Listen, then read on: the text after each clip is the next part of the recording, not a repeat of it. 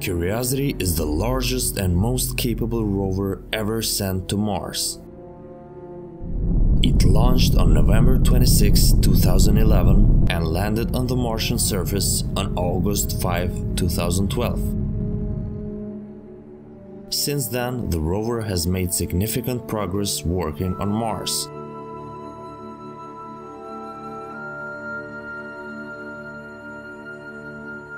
Curiosity rover brought us the first evidence that surface water once ran on Mars. NASA's rover found smooth and rounded rocks near its landing site in Gale Crater.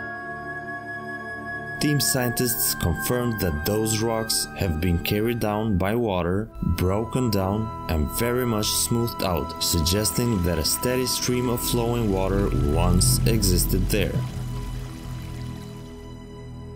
The same rocks that indicate a lake was present also indicate there was very little carbon dioxide in the air to help keep a lake unfrozen.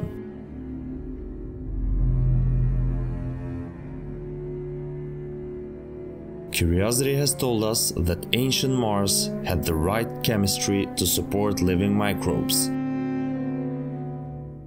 When the rover drilled its first rock, a fine-grained mudstone, it found the elements that are considered to be the building blocks for life.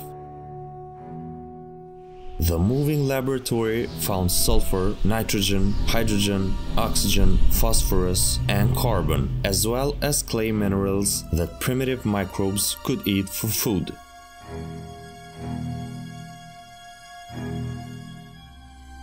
Data from Curiosity's radiation assessment detector have told us that radiation levels on Mars are safe for humans. The rover has measured radiation levels comparable to those experienced by crew members aboard the International Space Station. However, getting there in the first place remains a problem. During its 9-month voyage to Mars, Curiosity experienced radiation levels that could exceed NASA's career radiation limit for astronauts. One of the team members said that experiencing that level of radiation is like getting a whole body CT scan once every 5 or 6 days. But with this data in hand, engineers can build spacecraft and spacesuits that are able to protect humans on a deep space mission.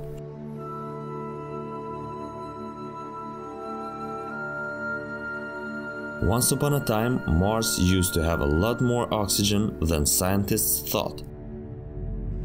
NASA's Curiosity rover observed high levels of manganese oxides in Martian rocks.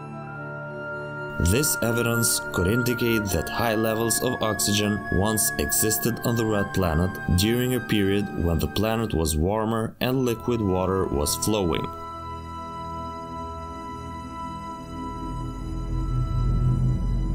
Curiosity has surprised scientists around the world by the variety of soil and rock it has found in the Gale Crater.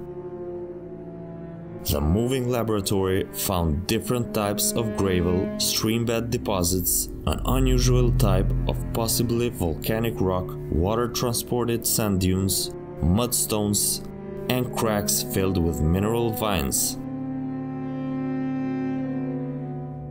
All of these have improved our understanding of ancient Mars.